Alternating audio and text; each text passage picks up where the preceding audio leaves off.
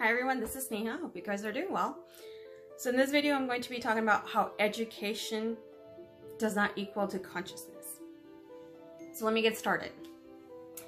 See, we as a society like to judge others based on where they have gotten their education, what degrees they have. And then based on that, we add a value associated to them.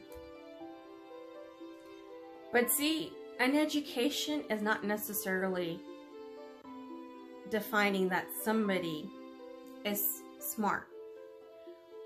I have a master's in computer science. I'm also project management certified. And I know, and I've worked with various people of various degrees throughout my career. Having all these certificates, having all these fancy degrees, does not mean that someone is smart.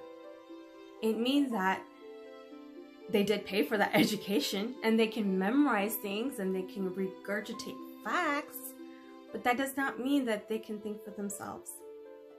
And we saw that these last couple of years. These PhDs, the doctors that could not see through the mass psychosis. And when we as a society believed that the doctors cared about us, and maybe they did, but they were unaware, they were not conscious. And there were people like me who don't have these fancy degrees that were able to see through their lies. See, critical thinking is a skill that lots of us could master. Now that is part of consciousness, because the other part of consciousness is listening to our gut instincts and our intuition. Having that faith when we listen to our heart. That's the base premises for manifestation. Because our mind is part of it, but our heart is the second part of it. Law of attraction, law of assumption, law of vibration. All three of this. They're all tied with our mind and our heart.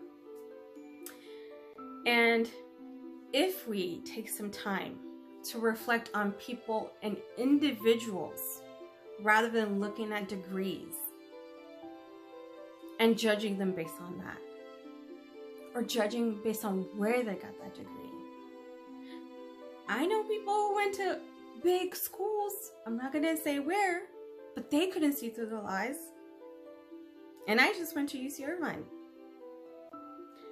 In fact, I know even classmates of mine that couldn't see through their lies. It was a wide range of people. And I think it all goes to being that conscious creator. It goes to being aware, being self-confident, and thinking outside that box, taking those risks. And that has no correlation to the degrees that one has. And as we individually start recognizing this, as we start creating our life consciously, we can create a better future for ourselves and our future generations.